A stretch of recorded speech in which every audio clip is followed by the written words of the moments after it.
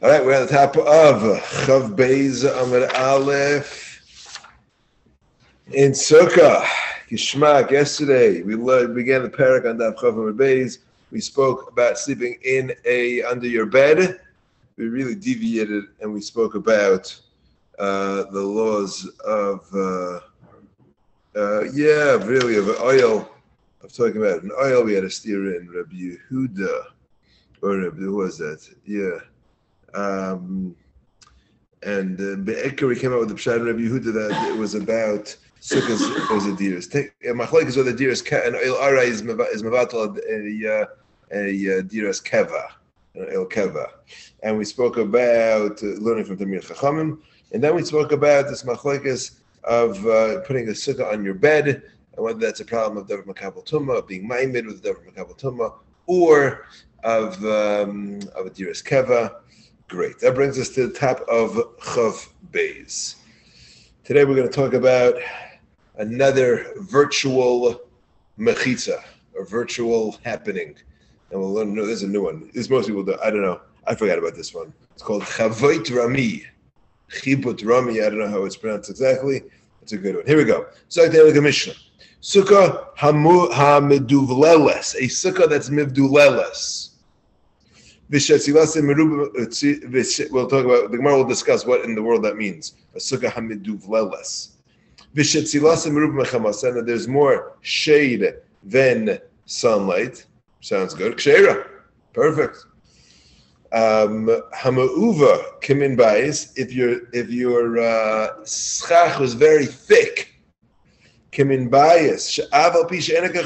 Even if you can't see the stars. From inside a kasher is kosher. Okay, that's our Mishnah. Sounds like it has three halachas. One, a sukkah hamidvuleles, which I'm not sure what that is. And you don't have to see the stars. That's what it sounds like in the Mishnah. But we're not sure what the sukkah hamidvuleles is, so let's see the Gemara. Zok the Gemara. My miduvleles. So machlokes Rav and Shmuel. Amar Rav sukkah aniya, a poor sukkah. That means a sukkah that really doesn't have much schach. V'shmuel Amar, it's kana oila v'kana yered. The schach are uneven. There's one up and one down. They're not on the same level. So you have one pole and then one higher, one lower, one higher, like that. Okay? That's the machlokes. Now, in that, Rav Tani Chada, Rav understood the Mishnah to be giving us one case in the Reisha. So it's a sukkah hamivdulelas, which is silas amurvachamasa. So even though it's very sparsely coated with schach, right? As long as it's silas meruba, it's kosher. Number one. Shmuel is saying now there are actually two cases here in the Mishnah. Shmuel Tani Tarti, he said that there are two cases. Case number one is meduvlelas, which means one is up and one is down. And there, even if there's really a lot of sun coming in, because it's uneven, so you're getting a lot of sun in, that's still kosher because l'maisa you have tons of schach. You have schach covering your whole thing. So even though the schach is coming in from the spaces in your roof, that's still okay. Or if you have tzilasim, if you have a case where it's tzilasim meruba mechamasa, that's also going to be good, and we'll see why momentarily. Says the Gemara.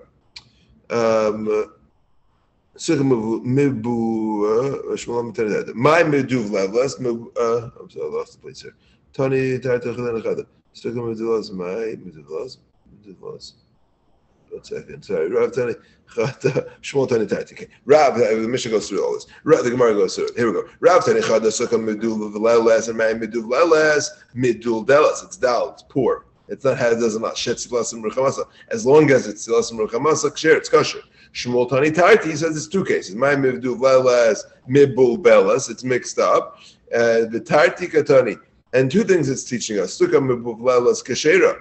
Vitzilasim ruchamasa. And if there's more shade lanshan, a different case is also kosher. Okay.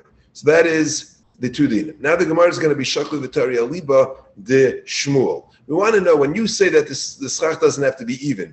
You know, how much space can you have in between your layers of schach? Again, I have one piece of schach here. and then I have another one over here. So, and it's not on top of it, it's next to it. So can it be any difference? Can it be up here?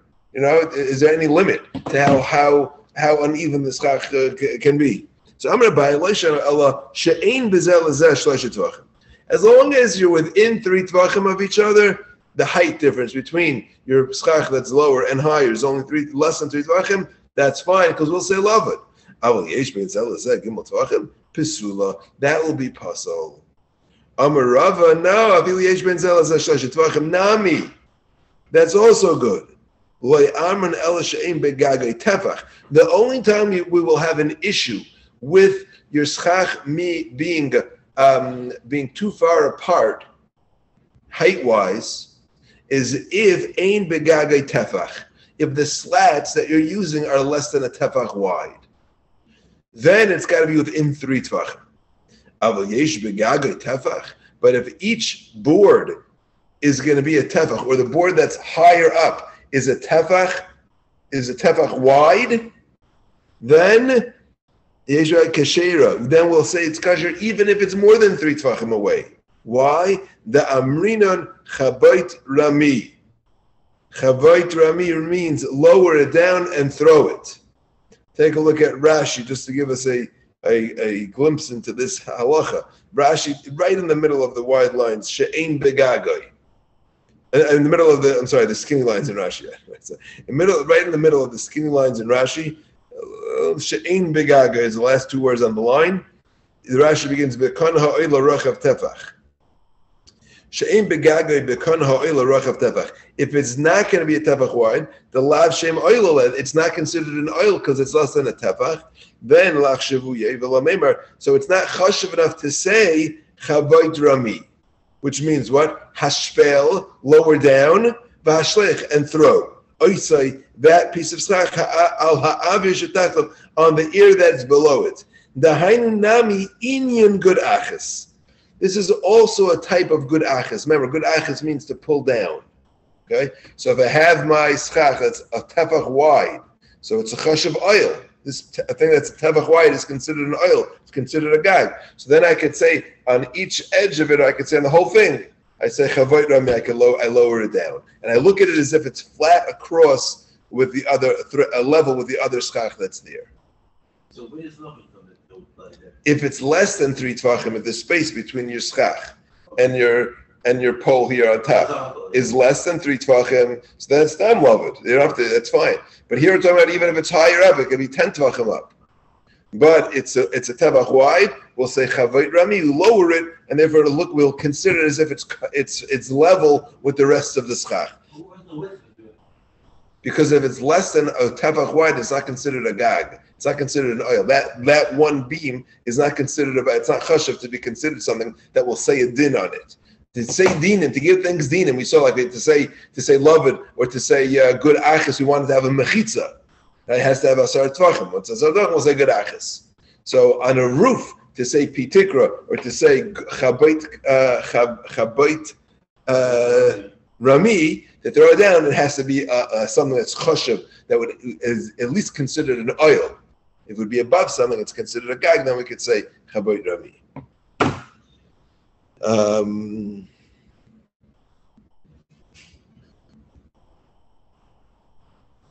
Okay. We use lashon chaba, like chibut by the Aravis is a lashon we use by the Aravis. When you bang the Aravis on the floor, it's called chibut. So when you're lowering something down, it's called chabata. That's what the word means. Okay. Now we're going to get into the sugi here. Amar Rava mina min Allah. Where do I get this from? The chi is batavach amrin chabait rami, the chi las batavach loy amrin chabait rami. How do I know this?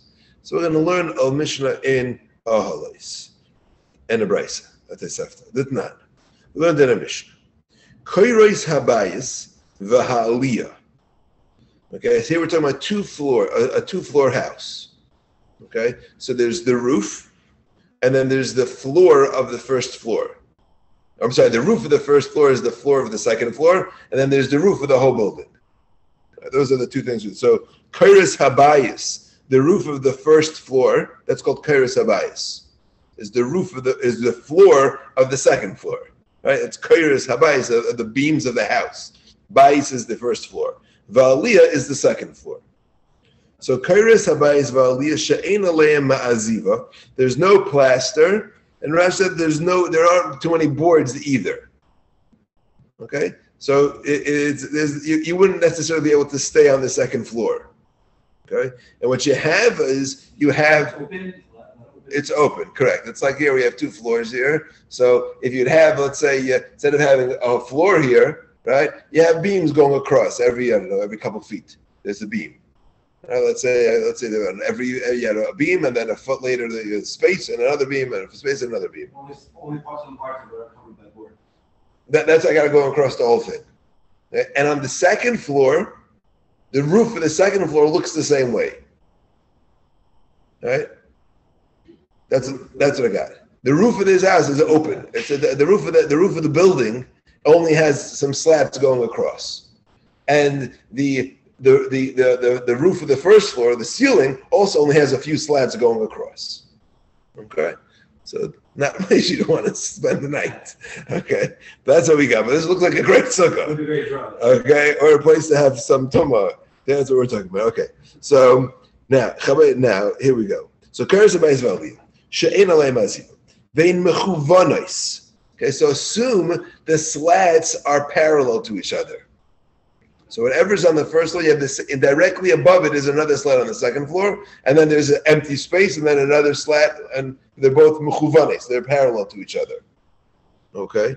So now the halacha is as follows. Okay. Tuma tachas achas mehen.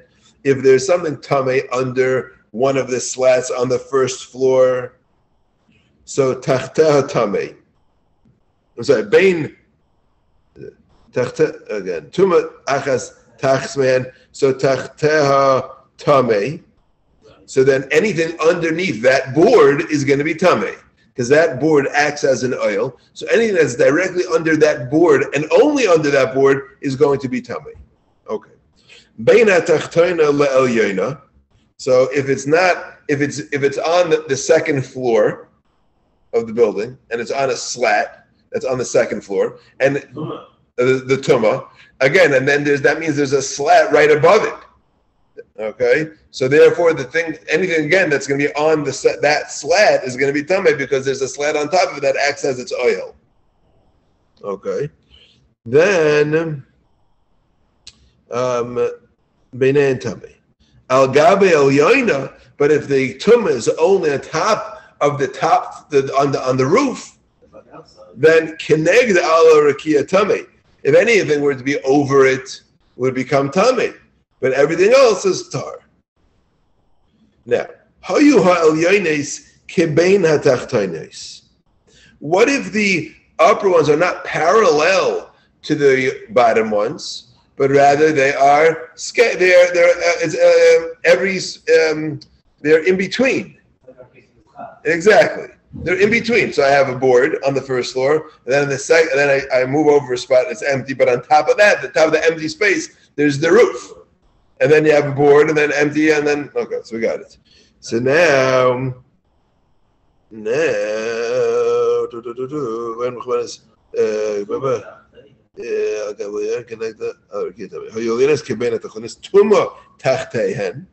if there's tuma underneath any of them, tachas kulon tamei, then wherever you're going to have tuma is going to become tamei.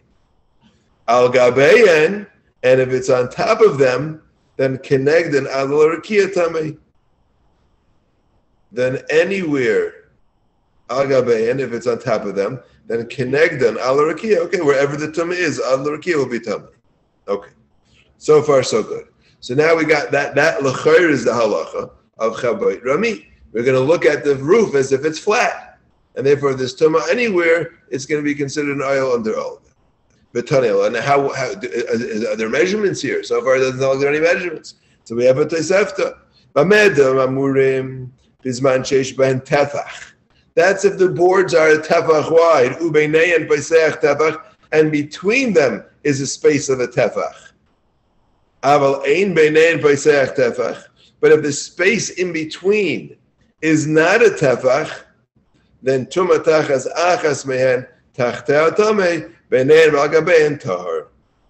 Alma says the Gemara, what do you see from here? If you need the space in between to be tamei, that means you need the board on top of it is going to be a tefach wide.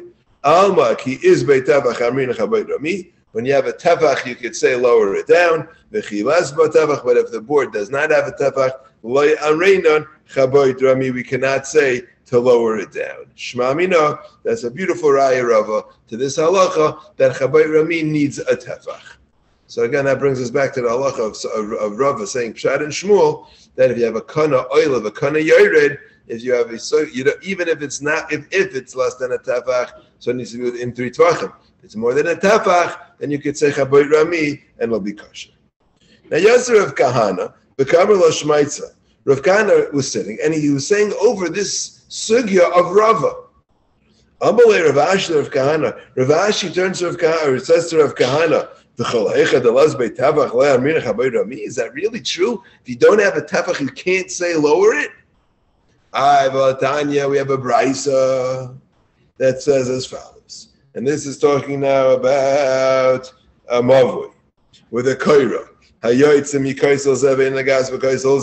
This part we learned once already. If you have the koira, remember, we have a mavui, has 3 sides. So the edge of the mavui to go into Rosh Hashanah needs either a lechi or a koira. Lechi stands up straight, it's vertical, kaira is horizontal. So I have a kaira that's going from one wall and it doesn't reach to the other wall. So I have one coming from one side, one coming from the other side, and they don't meet in the middle. They don't hit each other. So the Gemara says, as long as we could say lavod and it's less than 3 tvachim b'seder. Shloisha, if it's more than 3 tvachim or 3 tvachim more than tzarich lavi karacheres, you need to fill in the gap. Okay. Now, Shimon Gamliel says, "Pachos me'arba ein tzarich lavi." Now, this is interesting. We've learned about lavud for about 20 blot already, and we now come across with Shimon ben Gamliel's shita that lavud is up to 4 tvachim. And now shita in lavud. Rashi says on the bottom, if you look on the bottom of Chavez Amar Aleph, Reb Shimon Svirle, Pachos me'arba, Lavud b'chol duchta. Less than 4 tvachim, you would say Lavud in all places. So this is a brisa. We never come across the shita because we don't pass it like it, but that's here. Okay. This is if it doesn't work in tzarich lavi karecheres. Now, but Abraham was more tzarich lavi karecheres. Great. All that is old news. V'chein shtei kairos hamat imais. Now, if I have 2 beams that are parallel, let's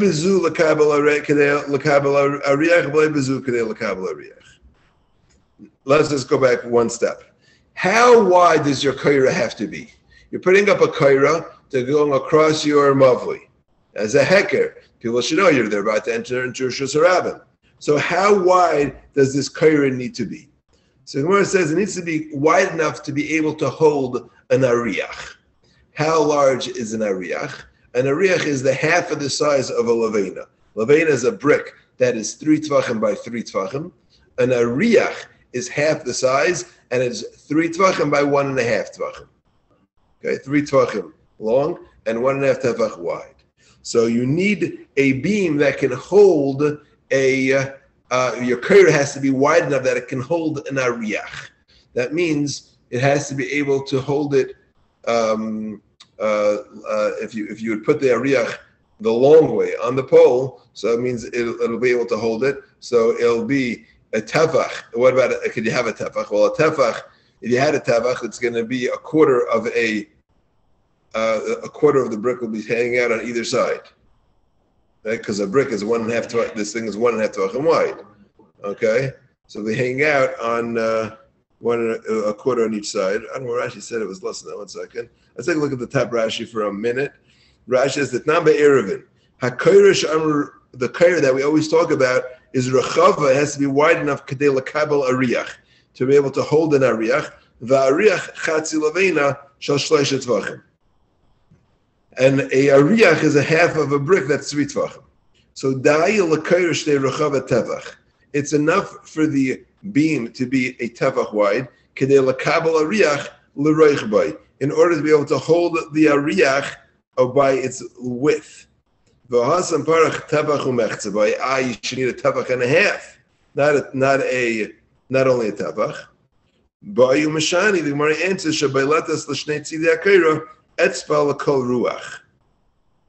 Now, that's almost a little confused about because it's not an etzba l'kol ruach, it's two etzbais on either side. Because if this thing is a tefach wide and the levain on top of it is 1.5 tefachim, and a tefach is 4 etzbais, right? So then you have, no, I'm sorry, that's right. So that's, oh, my bad. So that make sense. Okay, good. So you have, if it's 4, it's a quarter of 4. I was getting confused. Okay, so if you put your brick on top of your 1.5 brick on top of your 1 tefach beam, so you'll have a tefach is 4 etzbais. So a tefach and a half is 6 etzbais. So you'll have 4 etzbais on the kaira, and then an etzba on either side. And the Gemara says that's good enough. Okay. So your kaira needs to be at least a tefach to be able to hold your levena, which to hold your ariach, which is a tefach and a half. Okay. So now what happens? Let's go learn the brisa now. This is all the same brisa. You have 2 parallel beams. Neither of them is wide enough to hold this brick. Well, ariach l'rachbai tefach ein tzarich lahavi kaira acheres. Well, if you put the 2 together and can hold the ariach l'rachbai tefach, so then you're fine.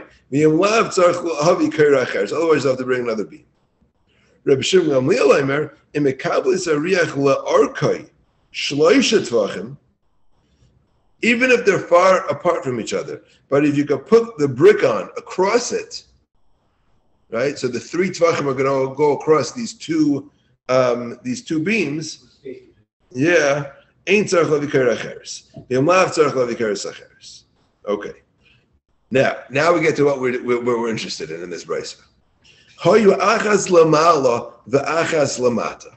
What if one beam is lower than the other or higher than the other? They're not on the same height.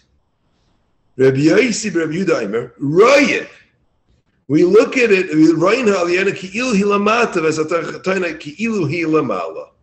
We will look at them as if they're on the same level. As long as the top one is not 20 amas, over 20 amas high, but and the bottom one is not under 10 tvachim. But if either one was, if they're both within 20 amas, then we'll say we can lower it down and look at them as if they're together. They could be up to 20 amas away from each other. That's huge. It's crazy. It's good. 1 point. Second point, the Gemara wants to bring up, first of all, is here it's clear in the brayso that we're talking about a beam that is not a tefach wide, because if it was a tefach wide, there wouldn't be an issue. We wouldn't need to combine it with anything else. So it's less than a tefach, and still we're saying chabayit rami. Mm-hmm. So that's a kasha on Rava. Rava says we'll only say chabayit rami if you got 20. If it's a tefach. Here it's clear in the brayso, even if it's less than a tefach, we'll say it. Says the Gemara, Amrlei Churitz ve'emahachi. I can explain to you the brayso as follows, and this will also answer your question. Ubelvad shaloite alyayin lamal me'esrim el b'tei chesed. You need that the top one can't be over 20 amas. V'atachtoina smuchala. And the bottom one has to be next to it, but pachas mishleish less than 3 tvachim. Inami, meaning we're dealing with loved here in this brayso. When the brayso was saying that the top one wasn't over 20 and the bottom one wasn't over 10, it's not talking about the 2. That's how the distance between the 2 poles. That's ridiculous. It's telling you that the top one can't be higher than 20 and the bottom one can't be lower than 10, but the other pole has to be within 3 tvachim of the other one, and that's the missing information that we're filling in. No, meaning the point of the brayso wasn't the brayso in giving you the shiurim was just explaining to you that even if you have one that's the right height, that doesn't allow for the other one to be in the wrong height.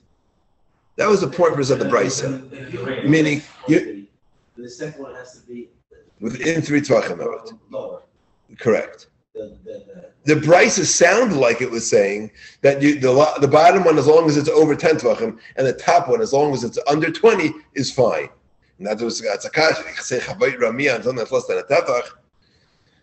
And the answer is no. The brisa was telling you the top one can't be over 20 and the bottom one can't be under 10. But they have to be within 3 tvachim of each other. The chiddush of the brisa was not that you're connecting them. The chiddush of the brisa was just that. The chiddush of the brisa is not that you're connecting them. The chiddush of the brisa is just that that if one is in the kosher range, the other one, you might think that the other one could be in the non-kosher range. They both have to be within the kosher range. So you're saying that for this Rabbi to work, it has to be within 3. No. This is if it's not a tefach. Oh, it's not a tefach. If it's a tefach, it could be more than 3 tvachim. You only need chavayit rami when you're out of lavud. If it's within 3 tvachim, I don't need anything. If it's within 3 tvachim, we'll say lavud. Right. So the chiddush is that you could say chavayit rami even if it's not lavud. But there's one qualification, is that the item the wood has to be, or the item has to be at least a tefach wide. To say chavayit rami, you need it to be a tefach. But then it could be 50 feet away. Yeah. You can use 2 emotional BCIs. So far, we've seen that. Yeah. We have seen it. We saw it using. Yeah, we just saw it when the Taisha said that was a chiddush of a brayso of saying Gerachis and whatever. Yeah, we have seen it. Yeah, not mafurish in the Gemara, but we've seen it so far. And we see the Gemara says you could say 2 lavuds. The Gemara says we saw saying, but the combined 2. Taisha said it was a chiddush of one of the cases we saw. So let's read this again. I'm really tired of saying Machis. So rather, let's read it and say it like this. The second scenario is the bottom one can't be under 10. So it's got to be over 10. But once it's 3 tefachim apart, you can't say to lower it down. Good. Next. So the Mishnah said that if the sunlight is more than the shade, it's kasher. Now Rashi already bavarned in the Mishnah, he's like, 1 second, couldn't have I been medayik that from the first Mishnah that we learned? The Mishnah said, chamas merub mitzvah is psula. So I can infer that tzlas merub chamas is ksher. What's the point of this case? So he says, well, when you get to the Gemara, you'll understand. Gemara asks a stira. It's fact the Gemara. Ki hadadi. What happens if it's the same? 50-50. It's masha from our Mishnah. Psula. That'll be invalid. But let's look at the first Mishnah. Be'idach pirkin in the first Mishnah, it says if there's more sunlight than shade, then psula, it's invalid. Ho ki hadadi. But if it would be the same, then kesher, it's kasher. So we have a stira between the 2 diyukim of the Mishnah. What's going to be about 50-50? No, it says like kasha. It's not shvek. Kan mil mala, kan mil mata. So, well, let me tell you how Rashi explains this first. Rashi says that means is that if you are lemala, if it's 50-50 lemala, it means you measure the schach and you have the same. It's the amount of schach and the amount of airspace is the same. That will be pisula. Because if it's the same on top, then there will be more sunlight on the bottom. Okay, and that's what the Gemara says. Amr Papa Hainu the Amri Inshi. This is what people say. Kezuza milael ki istra milatachas. If you take a coin that's the size of a zuz on top, then it's going to be the size of an istra, which Rashi says is larger down on the bottom. The shade doesn't spread. I don't know. That's what Rashi says, and he says the opposite is that if on the bottom there's more, and on the bottom they're equal, then you know that on top there's more shade, and that's why it's kasha. So kan milamala, kan milamata. That's a Rashi. Let's read it together. Kan milamala, kan milamata. Rashi says, this is to the left of the two dots. Hadadakina ki adadi pesula lamalakai. When we say that if it's the same, it's possible. That's talking about on the top. Kishiyej ben kana lakana kamali kana. Afilo mitzumsum. Even if it's exactly the same, pesula. Why? Lafi shechamas ha'avir niris ba'aretz rechav v'harbe min hatzel shel schach. The sunlight will there's more sunlight coming in than there is a shadow from the shade. And this is the Brisa said kiadadi kesheira, that when they're the same, it's kosher. It's not got shiuri malamata. That's talking about when shecham of itself shavin. Then you know if on the bottom it looks the same, biadush and akanim rechav and mana'avir, that there's got to be more. There's more aschacha. That's how Rashi learns. Okay, I haven't checked the Metzias. I don't know. It doesn't. I don't know. I imagine to me it depends what angle you're on. What are you getting more of it? I don't know. But that's what Rashi says. Taisa doesn't like this. He's got issues. He's got, first of all, he says we pass in parts ka'imid, which is halacha. We say that when this parts is ka'imid, that the empty spot, if you have, let's say on a wall by mechitza on Shabbos, the parts, the empty is the same halacha as what's standing. So we say when it's 50-50, we look at it as if it's closed. And he's also bothered. He says we find elsewhere that an istira, this coin, is smaller than a zuz. Is that what it's called? They call it palga de zuzah. Yeah, half of a zuz they would call an istira. So Rabbeinu Tam has a different pshat. Rabbeinu Tam says that it depends like this. They're both talking about on what's going on top, but one is talking about when you measure on top.